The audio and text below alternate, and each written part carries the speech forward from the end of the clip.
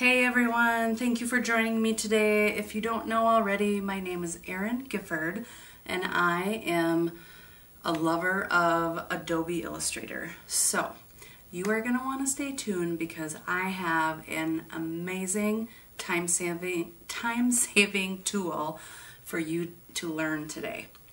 As many of you know, if you are in the blogging world, the social media world, like YouTube, anything to do with digital marketing, you are going to hear me when I say every single platform has a different size image.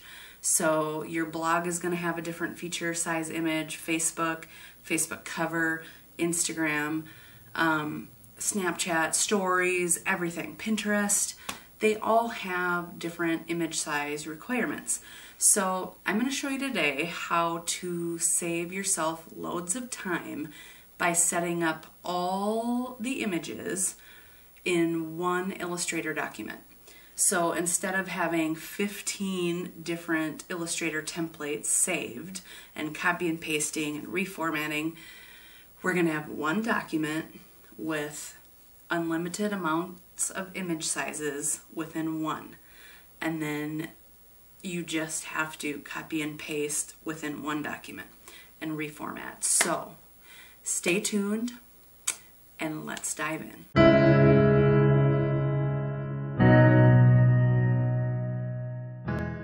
All right, let's get right to it. This is what you're looking at is the final product of some images I created just the other day for my blog, or for one of my blogs.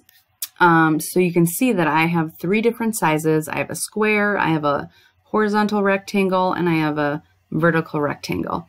So all in one document. Like I can just create one size and then flush it out into the other sizes that I need. So I'm going to show you how to do this. Let's start from the beginning. We're going to create a new document. So go up to File and down to New. Now, as most of you probably know, when we're dealing with social media or websites, we are in the digital world. So when we're wanting to change or wanting to create a document for the web, the measurement should be done in pixels. So it's down at the very bottom. You're going to choose pixels. And depending on what image you want to start with, will depend on what size you plug in first. So let's just say, let's do a 1600 pixel by 1240. I'm just assuming that that's like a horizontal rectangle. I'm pretty sure. You only want to start with one artboard in this scenario. You don't need any bleed, so these should all be 0. Your color mode needs to be RGB because we're working on screen graphics, and your resolution as well should only be 72 because we're doing screen graphics. So once you have all these settings set up, just hit create. And here is our first artboard. I guess to me this looks kind of like the size for Facebook. So it's kind of like it's a rectangle, but it's not quite as tall as it is wide. So anyway, you are going to start with creating your artwork, and for tutorial purposes, I'm just going to do this really quick. I'm going to do Facebook post image.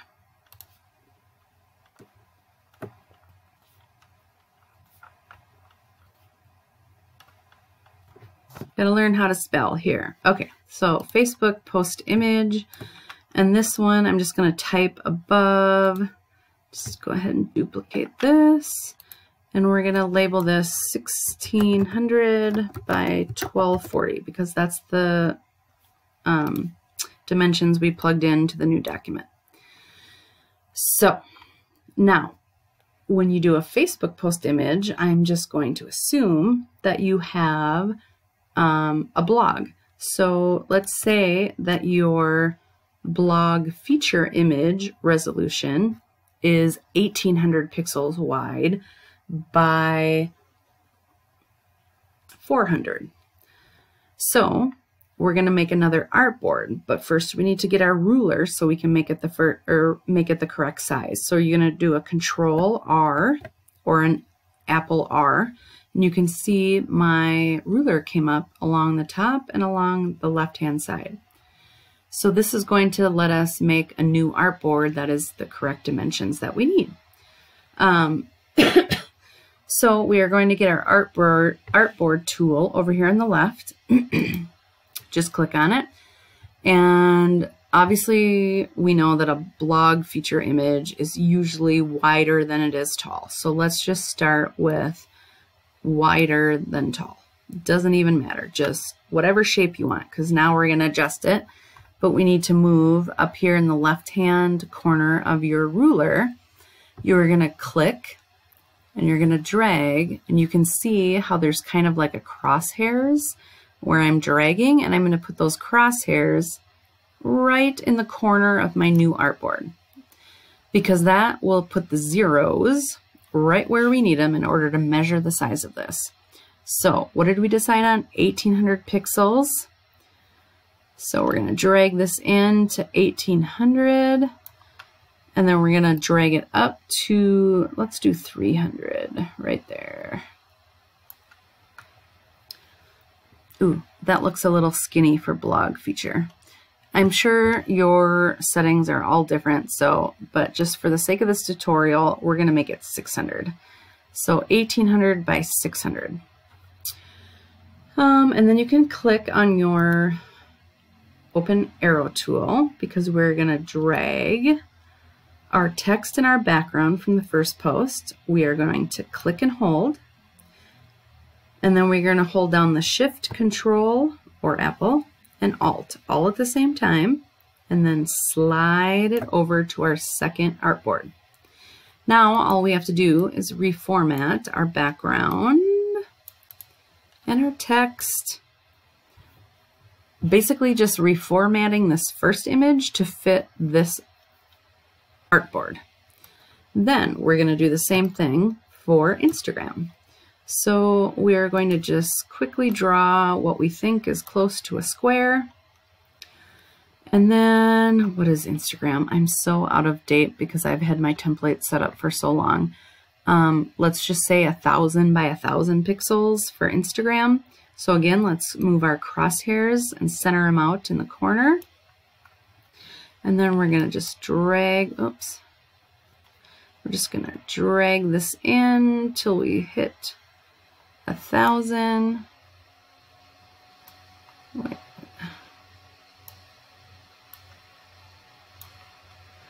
And drag the bottom up to 1000.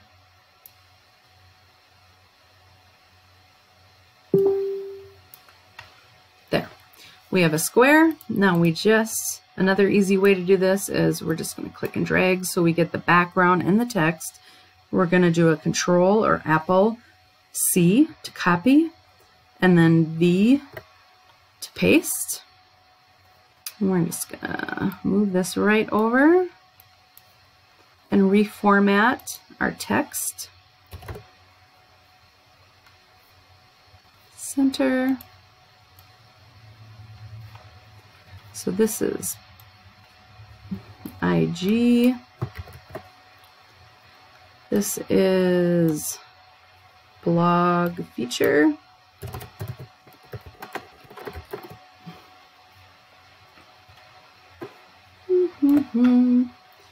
This was 1800 by 600.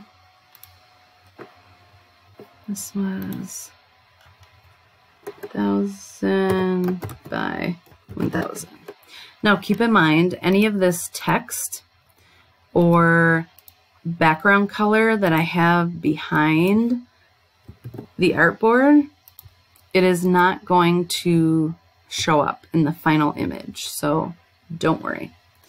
Oh,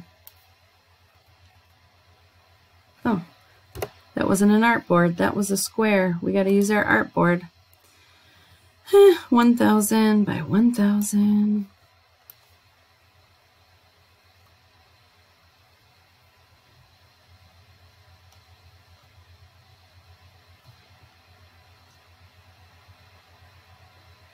There we go.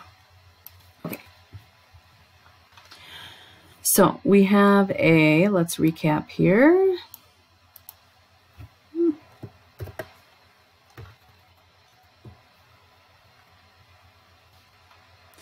We have our Facebook post image artboard. We have our blog feature image artboard. We have our Instagram post image artboard. And just keep in mind, you can keep recreating with the artboard tool over here on the left. You can make any size artboards that you want. You could probably fit quite a few, because you have this whole dark gray area that you can load up with different size artboards. So once you get your artboards created with your artwork inside of them, then what you want to do is, since we're working with social media and websites, we can't use vector image formats because vector image formats are for print. So we need raster images. So we need a JPEG or a PNG. So how you create PNGs and JPEGs from Illustrator, the easy way is to go up to File, Export, Export for Screens, meaning social media or websites.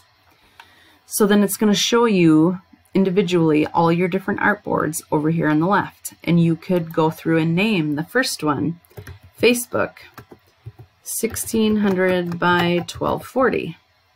And the middle one, blog feature. And then type in the dimensions, 1800 by 600. IG, 1000 by 1000. So when we export, this is going to be the name of your images wherever you export them. We just have to make sure we have the settings right. So on the right hand side, you want to export all of your artboards. At least in this scenario I do. You can individually select artboards as well. If you make a mistake and you have to go back and just fix one piece of artwork, you can click on these and select or deselect your thumbnails over here. But for this tutorial, we're going to just select all of them. We don't want to bleed, because if we checked the bleed box, then our image size would pick up all this extra background outside of the artboard, and we don't want that. So, and no, we don't need to export the full document as one file. We want individual files. Then you can just click on this folder so you can choose where you want these image files to be saved. I just have mine going to the desktop. And then you can have the folder open after you export, which I like. You can create subfolders. Last but not least, you want to tell Illustrator what format you want. So you can do a raster PDF, an SVG, or any of these JPEG options, or PNG. I,